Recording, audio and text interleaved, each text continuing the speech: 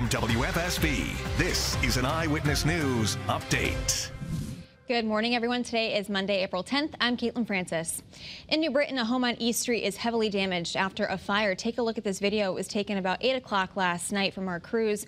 We are still trying to find out if anyone was injured in that fire. We'll, of course, bring you updates on air and the Channel 3 app. On to some breaking news out of Southington this morning, where a water main break has shut off the water for several houses on the streets.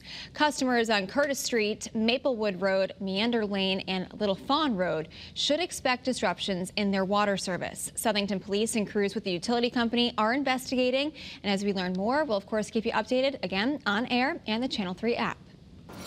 In Berlin, a family is now without a place to stay after a fire there damaged parts of their home. Kensington Fire says the call came in just after 7 yesterday morning. That fire reportedly started on the rear porch and then extended through the attic. The fire chief said putting out this fire was a challenge because the crews had limited access to water. This is a non-hydrant area. It's one of our more difficult areas in terms of water, and we did bring in our mutual aid partners, Southington and Westfield, for them to assist with water supply today.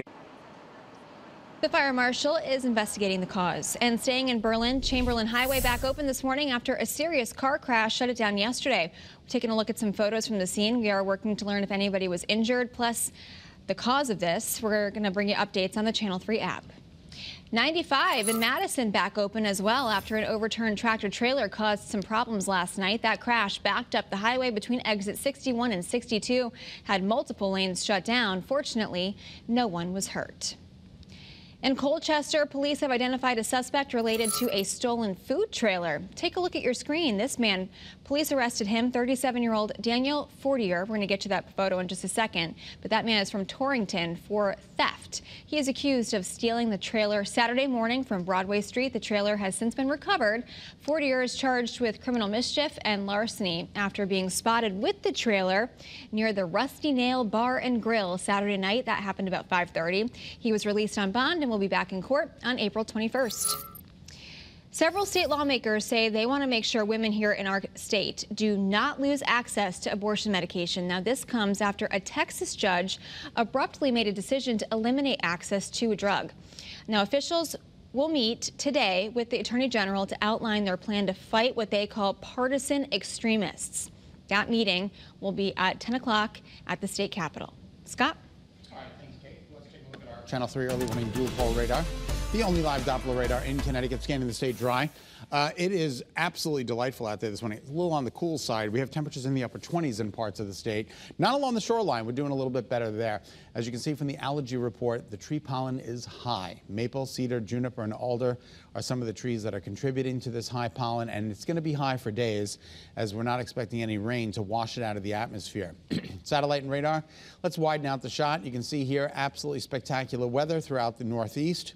Roads are dry. You are good to go, and the visibility is at a perfect 10. No fog, no problems this morning except frost on your windshields in parts of Northeast and Northwest Connecticut. 28 in Willimantic right now, a little bit better in Putnam at 32. Bradley, you went from 36 to 30 back to 34. So the numbers are starting to rise a little bit. We're basically out of the upper 20s with the exception of Willimantic and Meriden, but it's still a pretty chilly start. You need a jacket out there this morning. And we're basically flat from where we were 24 hours ago. The winds are calm, so no wind chill this morning. Early morning futurecast, tomorrow's weather today. I ran the clock down through 5 p.m. right before your very eyes, and you can see there is nothing on it. Now, tonight will be completely clear and another chilly night, just not quite as chilly as it was this morning. And then tomorrow during the day, a disturbance is going to come in from the north and west, and that's going to produce some cloud coverage, but no rain. So we're expecting cloudy skies tomorrow afternoon and evening. That'll continue into early Wednesday morning, and then we get back to the mostly sunny skies. Here are the temperatures out there right now. 27 in Litchfield. That's chilly, but we got a three-way tie going on in Storrs, East Hartford, and West Haven at 37 degrees. All right, so here are your headlines. Clear and chilly to start. What a day of weather coming up. And a big warm-up this week as we take a look at our 7-day forecast in just a second. You're going to be amazed at what you're going to see. 63 to 67 is better than the mid to upper 50s we had yesterday, although yesterday was a beautiful day. Today's going to be even nicer with sunny skies. There are your highs for today, mid to upper 60s, sunny skies, warmer temperatures. The sun was up at 6:19, sets at 7:26. Your overnight lows tonight, there they are. Again, chilly, but a little bit better than where they are this morning. Mostly clear, not as chilly, but still a little on the cool side. And then your 7-day forecast includes that increase in clouds tomorrow afternoon through tomorrow night into early Wednesday morning.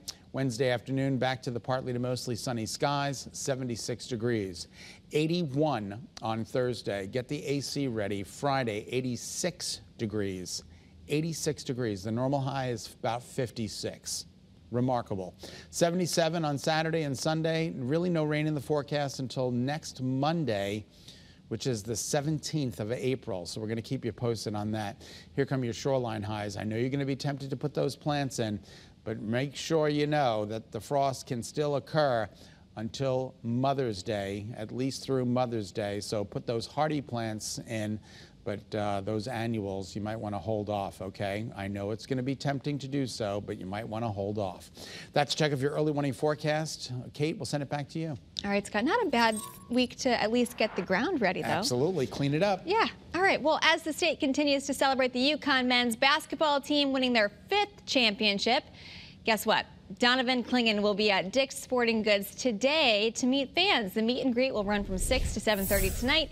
It will be again at Dick's in Manchester. Clingan will be signing complimentary player cards and anything that you purchase in store. So if you'd like to head out, you have to purchase a wristband, which go on sale this morning at 9 o'clock. And from one NCAA champion to another, we are celebrating the Quinnipiac men's hockey team taking home their first ever national championship. They defeated Minnesota just 10 seconds into overtime. Now they're looking to celebrate. Today, the Bobcats are hosting a championship rally at the M&T Bank Arena right on Sherman Avenue in Hamden. Doors will open at 5 o'clock. Anyone and everyone welcome to attend. Cheer on those Bobcats. They deserve it. Well, Senator Richard Blumenthal recovering this morning after undergoing surgery yesterday. This was to repair a broken femur, which happened at the UConn Victory Parade Saturday morning. Now, a parade goer tripped and fell on the senator's leg. A spokesperson says the surgery was successful and the senator already started physical therapy. Blumenthal is set to be back in Washington when the Senate session begins next week. Uniformed Professional Firefighters Association of Connecticut hosting their annual Fire Ops program today at the Hartford Fire Department Training Center. This program puts elected officials in the shoes of firefighters by participating in firefighting tasks, things like vehicle extractions and wearing protective gear. The association says they hope this can also bring up ensuring cancer coverage through workers' comp for firefighters, as cancer risks in the job are 2 to 3 times higher than normal rates. That event starts at 8:30 this morning. Well, thanks so much for tuning in here to Eyewitness News. Remember, you can get your news and weather updates anytime on the Channel 3 app. Have a great day.